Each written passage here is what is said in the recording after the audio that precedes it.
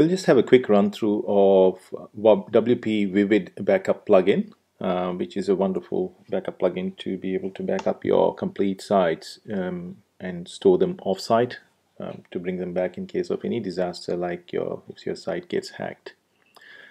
While I love and use the all-in-one WP migration plugin to do all kinds of migrations and backups, the backups are manual.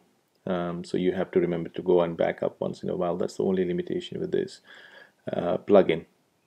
And this is the free version of all-in-one WP migration. That said, let's have a look at how we can use WPvivid to do a backup and send our backups to Amazon S3 backup storage. You can also store your backups locally. So let's have a look at WPvivid in this activity. First thing, I am in the plugin screen. So I've signed into the site and I am in the plugins section. So I'm going to add a new plugin. And we're going to search for WPvivid. It's called WPvivid Backup Plugin. It has 80,000 installations and a 5-star rating, which is pretty good, and it was updated as recently as 2 months ago, so which is pretty good. So I'm going to install that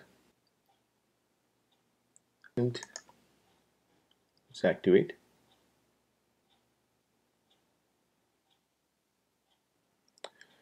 And straight away you can see we can back them up manually and send backups to the local site.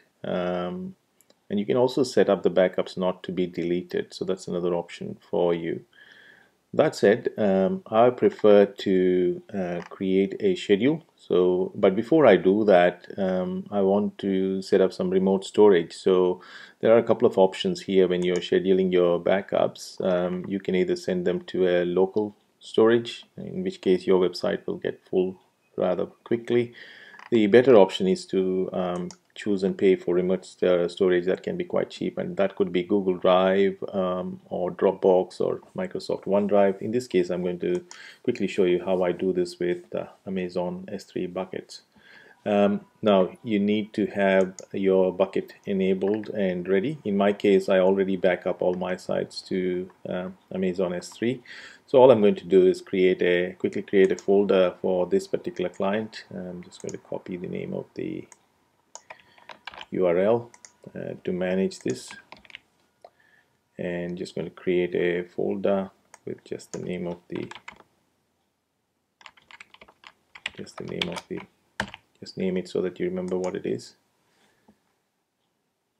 And that's it, because all the rules have already been set up. Again, for the permissions, I'll provide a link to the site where I have this information handy for you on how to set Amazon S3 buckets up. It costs a few cents a month, so literally very cheap. The next thing to do is come back to WPvivid, just give it a unique name, I guess. So that's what I'm just pasted it. It's giving us the unique name. The custom path here is, we'll come back to this in a second. You need to keep copies of your access keys. I'm going to hide that for a second for you while I copy paste these keys and passwords and secret key. Let's just copy paste the secret key and the bucket name. In my case, the bucket is called my backups, BJ website backups. So I'm going to escape that. And the custom path, because I've created a folder within the bucket for each client, so I can actually analyze which one it is. The name of this folder is covertready.com.au.